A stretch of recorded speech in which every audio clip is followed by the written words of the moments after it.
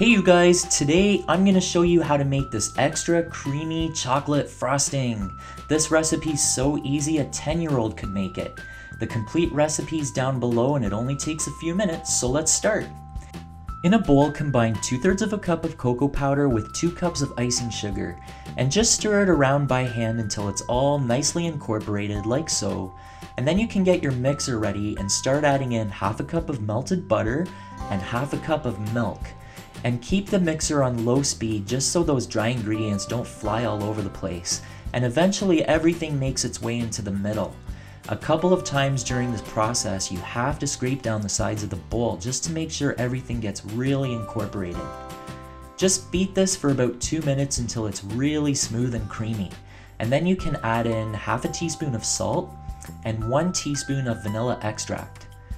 Beat this in for another 30 seconds or so, and that's it. Your extra creamy chocolate frosting's ready to go. This recipe makes enough to frost and fill 2 8-inch layers. It's enough for about 24 cupcakes. It's not overly sweet at all, and as you can see, it holds its shape really well. So if you like your cakes to have lots of big swirls in the frosting like I do, this is the one for you. Hey, I love painting pictures for you to end off a lot of my videos.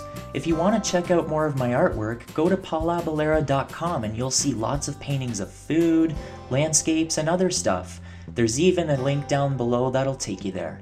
Until next time, adios!